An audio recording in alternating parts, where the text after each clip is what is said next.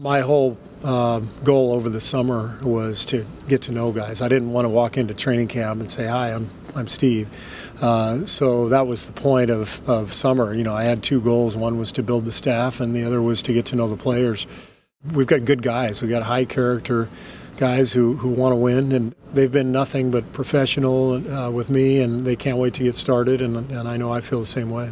We want to move the ball. We want to cut back on our turnovers. I think we averaged 17 a game last year. We want to get the ball moving from side to side. There's a lot of different ways to do that, but the whole idea in this game is to make the defense have to react and adjust and make multiple rotations, and if you can do that efficiently, then they have a better chance of breaking down and you get a good shot. One of the best rules of thumb in basketball is, you know, if you're not open, pass it.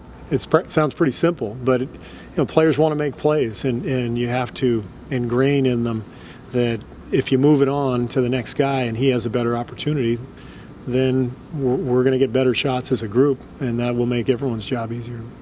Andrew's one of the best passing centers in the league. He's one of the best I've ever seen, and so for us to get him the ball on the elbows as a dribble handoff guy, backdoor pass guy, that will be emphasized. I want to get him the ball in the block too. He can score down on the post, and I will definitely ask him to be aggressive down on the block. I believe in throwing the ball in the post. I know the game has changed over the last 6-8 years. There are not a lot of post players, and a lot of teams are just spreading the floor, and you get your penetration through the dribble.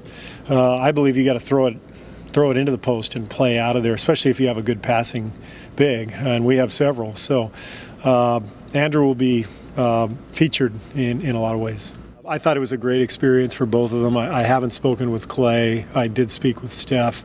He said he loved the experience.